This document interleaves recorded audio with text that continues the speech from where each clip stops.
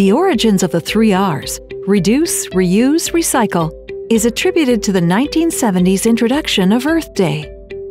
Recycling is the linear economy's model to manage waste as resources. Yet, the proliferation of unsustainable production and consumption continues. The average person buys 60% more clothing than past generations. Consumers discard cell phones after only 2 years. In just 13 years, the world produced and consumed more plastic than the previous 50.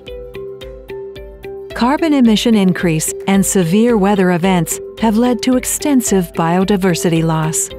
If we only knew then what we know now. Recycling has served an important purpose in the past, but we must rethink our current approach to production and consumption and acknowledge that resources are finite.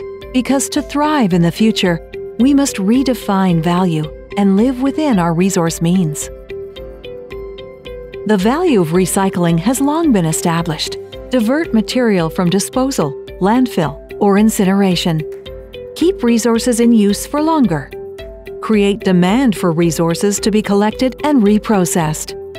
Reduce extraction and processing of natural resources. Prevent pollution. Create jobs in recycling and manufacturing industries. But recycling is not a complete solution. In the linear economy, products are designed to end in disposal. Recycling is critical to a circular economy, but only a piece of the puzzle.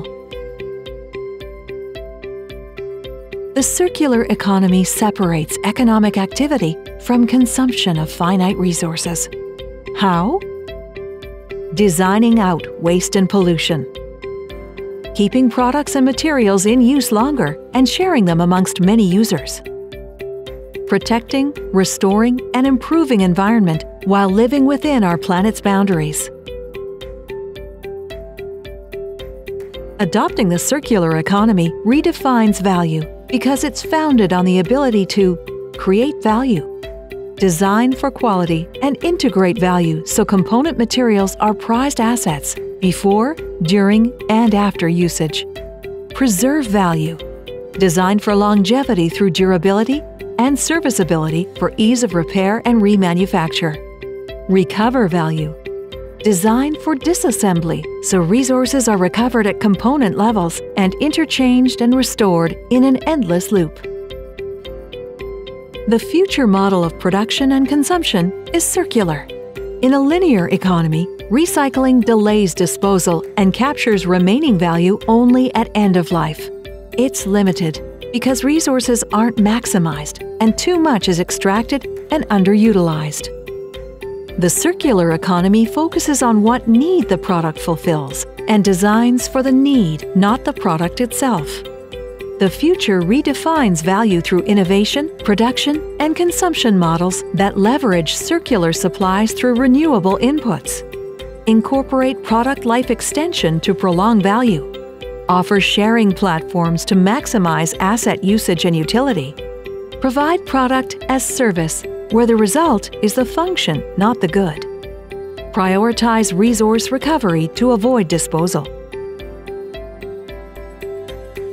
Creating, preserving, and recovering value, and how we produce and consume resources is central to the circular economy, along with prioritizing environmental and social value and economic prosperity.